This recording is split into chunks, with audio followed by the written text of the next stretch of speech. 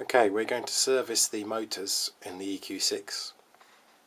As you can see here, I have got my EQ mod connection here and the power and the auto guiding cable with a couple of clips to stop them coming out. So what we're going to do now is we're actually going to take off these screws, there's 4 in the corners, and what you'll find underneath is there's a circuit board which is screwed onto this metal plate by these 4 inner screws in here. So I'm just going to unscrew these now and then you can see what it looks like. Okay, we've unscrewed the front off of the EQ6. Here's the panel board with the screws that hold it to the casing and to the board underneath, and there's the board underneath. And basically what we've done is we've taken out one of the motors there. You can see the 2 screw holes on the right hand side. That's where you need to unscrew in order to get the actual motor out, either one or both. And then our motor is sitting here, as you can see.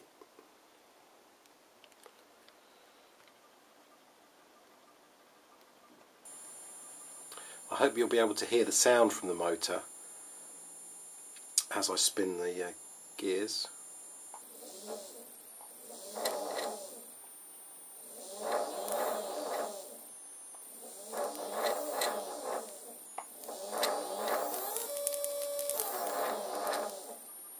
It's obviously a bit louder than it should be because it's vibrating against the casing, so I've got it resting up there. But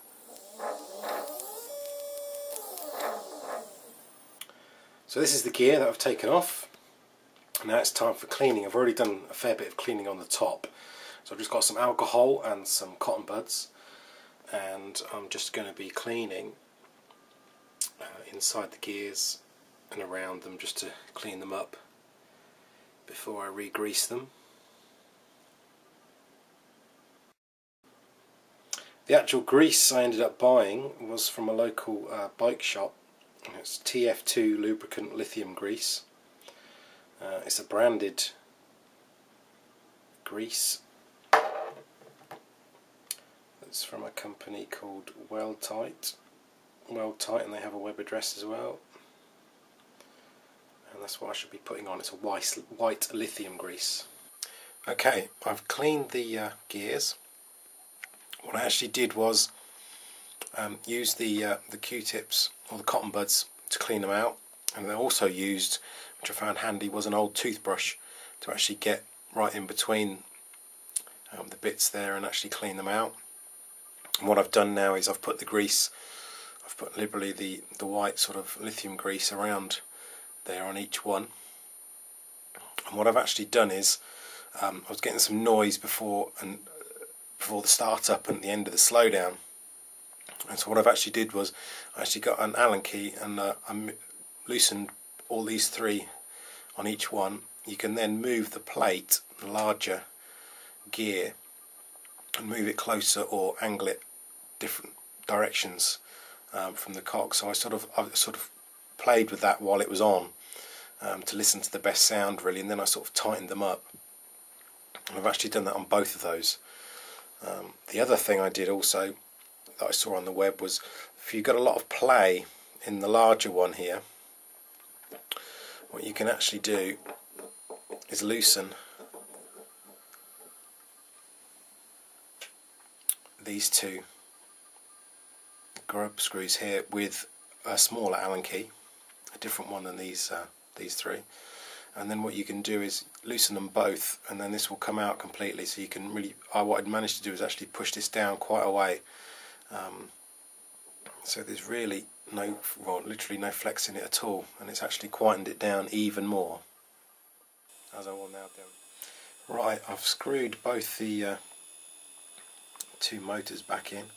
You can see the screws, there's 2, one at each corner. You have to screw back in. It's quite fiddly and quite tight in there.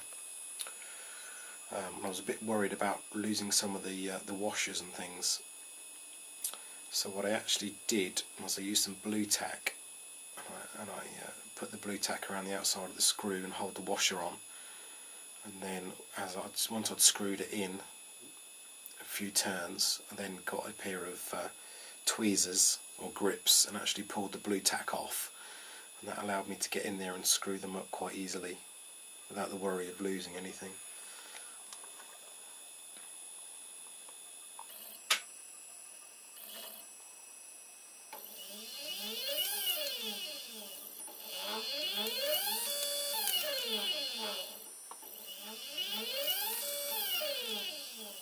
I've still got my telescopes on here, by the way. I've got an MN190, which is about 10 kilos, and I've got an 80mm triplet on here plus a camera, so I'm looking at sort of about 15 kilos on here at the moment.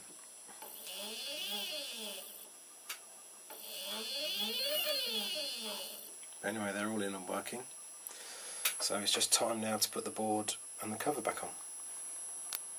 And just to show that I got it back on okay, there we are, finished with the panel back on and the motherboard back in.